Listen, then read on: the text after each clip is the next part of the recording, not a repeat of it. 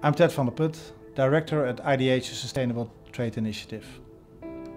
We are mandated by a number of European governments and working very close together with the private sector on accelerating the sustainable production in 18 different sectors. In doing this, we make sure that there's a good business case for sustainable production in the origins, in this case for tropical timber. And to support that business case, we work on bringing the most massive possible demand for sustainable timber in Europe and in other countries.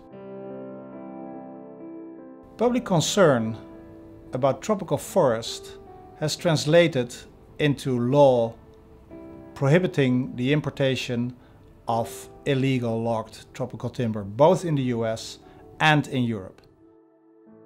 I work for the largest home improvements retailer in Europe, the third largest in the world, a group called Kingfisher. It drives revenue, it drives footfall in our stores. People come into our stores for timber products and may leave with 2 or 3 others. It's a core driver of revenue. We need to be able to engage those forest areas because we don't own any forests.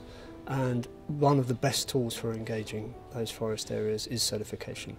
So the rules of the new game are perfectly clear. If you can demonstrate sustainable forest management practices getting certified, then there's a whole group of new traders in the US and in the EU that would welcome to import your materials. Royal BAM Group is one of the largest construction companies in Europe and committed to sourcing 100% certified timber for all our construction activities worldwide.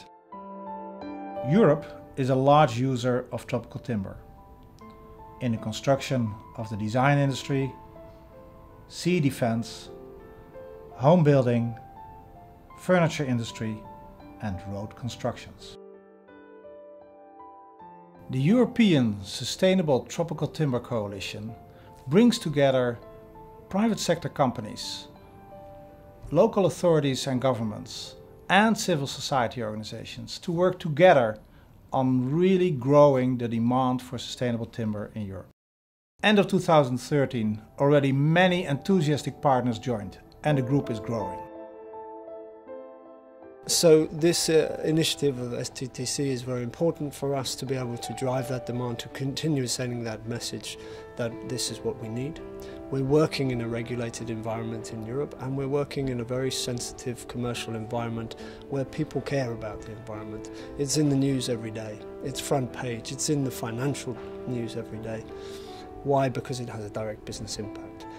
Together we can protect and save the tropical forest and make sure that this incredible biodiversity space can be maintained for future generations.